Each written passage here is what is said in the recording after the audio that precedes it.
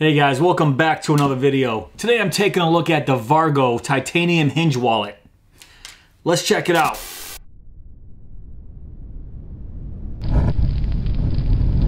So the Vargo titanium hinge wallet arrived to me on this flat piece of cardboard. It was just zip tied to the cardboard like this. So you can see there's nothing really to look at, just some features and whatnot stated on there. Put that off to the side. But now I'll give you guys a nice close-up of the Vargo titanium hinge wallet.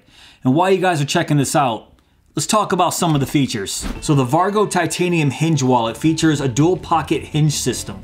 The credit card pocket features a pull tab and can hold up to 10 credit cards, and a cash pocket that can hold your folded bills. And everything is held together with an elastic strap. The card pocket is made of genuine leather and is riveted to the titanium plate. And speaking of that titanium plate, it has a pretty cool hex pattern on the front, along with the obligatory bottle opener on the very top.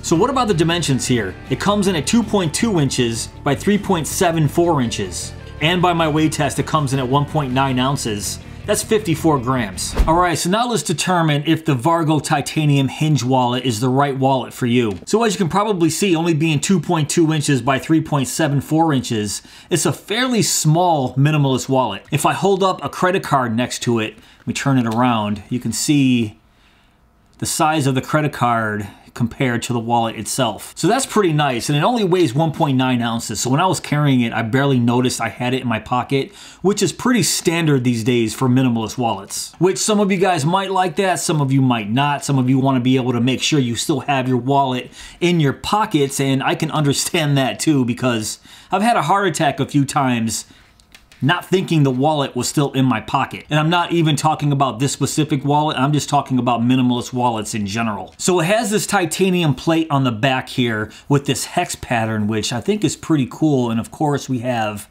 a bottle opener right on top. Now I do appreciate this titanium plate here because it does give some rigidity to the wallet itself. And of course that helps with not being able to bend the wallet once your credit cards are in there. And then the front here we have a genuine leather pocket with a pull tab that we can put our credit cards in there up to 10. And this isn't one of my credit cards here. This is just a demo card that was sent along with the wallet. The choice to use genuine leather here genuinely confuses me because they made the choice to use titanium here for this plate, but then give us the cheapest possible option for leather for the credit card pocket here. And I have to bring that up because this is at a $50 price point, and I can understand, yeah, they have a really nice titanium plate back here, but then chose to give us the cheapest possible leather right here that might last you a few years with everyday use. They could have gave us a top grain version, charged us a couple extra bucks, and that wallet could last decades,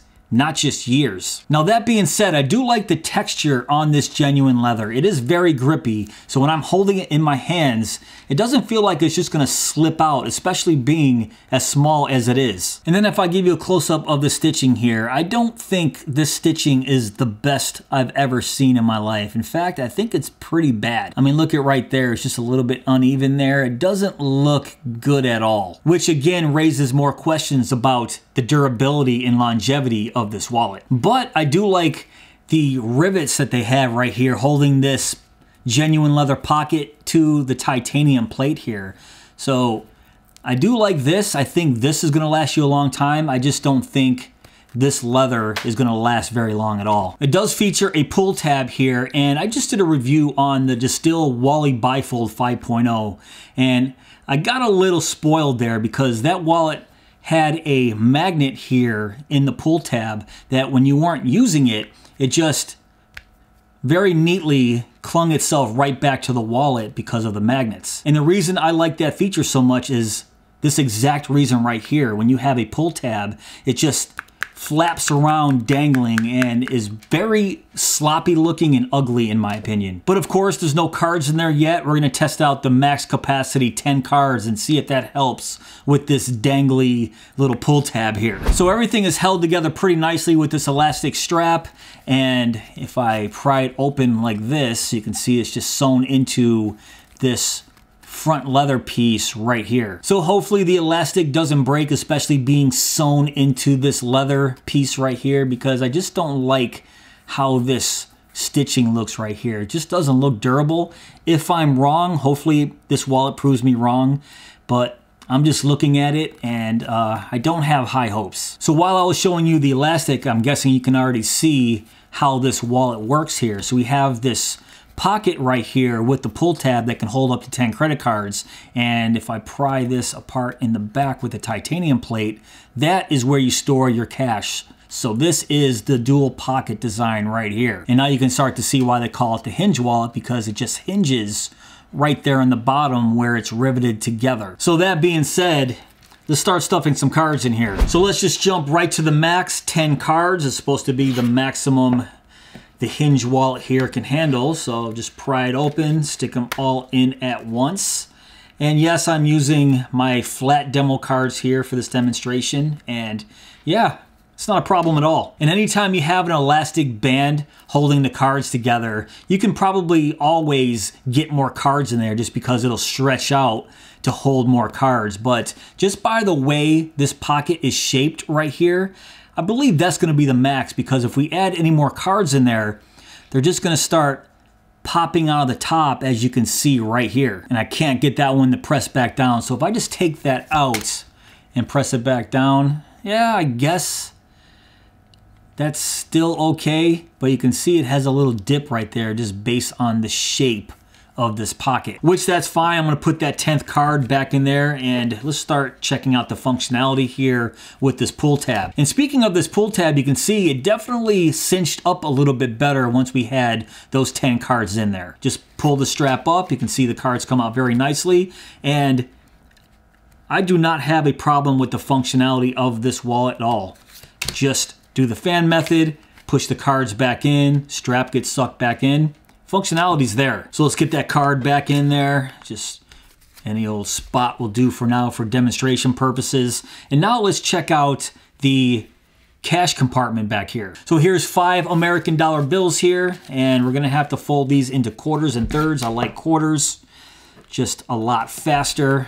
Pry open that back cash pocket. There we go. And because it features an elastic strap, it's going to hold those bills and cards in here pretty securely. And of course, if I do a shake test, nothing's going to pop out. I didn't think it was going to. Getting your bills out just as easy. So I really like the functionality of this wallet. Honestly, I like the design of this wallet. I like this dual pocket system here. Cards in the front. I think this is considered the front.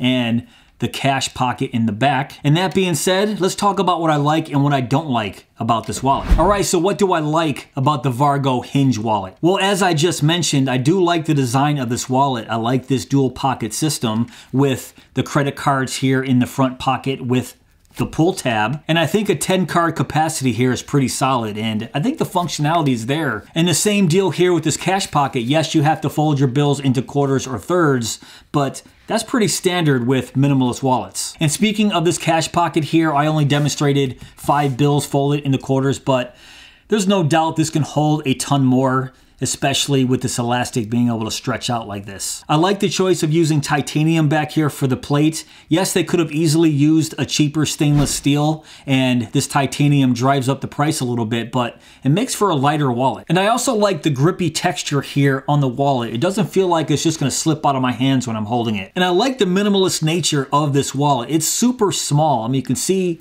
I have the credit cards in there, and it's almost the exact same size as a credit card, except for this titanium plate right there just hangs out the bottom a little bit, but I really like how small this wallet is. It fits into your pocket very nicely, and when you take it out, it feels nice in the hand. All right, let's talk about what I don't like about the Vargo titanium Hinge wallet. Well, the main thing is I'm not really sure why they used genuine leather. If you guys don't already know, genuine leather is one of the lowest quality leathers that you can get. They could have easily charged $10 more from this wallet and gave us top grain leather. And as I mentioned earlier, this could have lasted you decades as opposed to just years. Also, I'm not the biggest fan of the stitching here. It looks a little shoddy to me. And now let's get to the price point at 50 bucks. Because it's made of genuine leather, I think it's overpriced for what you're getting here. I'm thinking about 35 bucks, 40 tops for this wallet. So would I recommend the Vargo titanium Hinge wallet?